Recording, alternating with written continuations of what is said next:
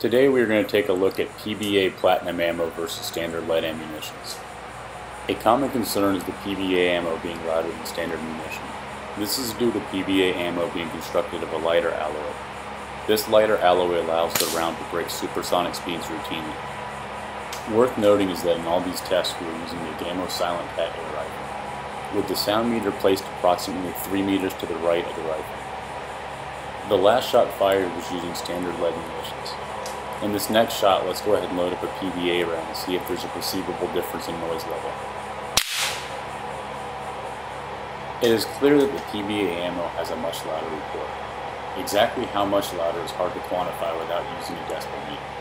In these next two shots, we will again alternate standard ammunition and PBA ammo with the use of a decibel meter to give you a better indicator of exactly how loud these rounds are.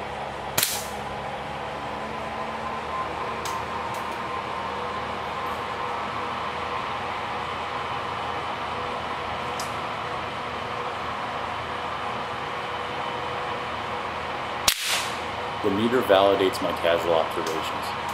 The PBA ammo is not only louder, it is also more accurate and consistent.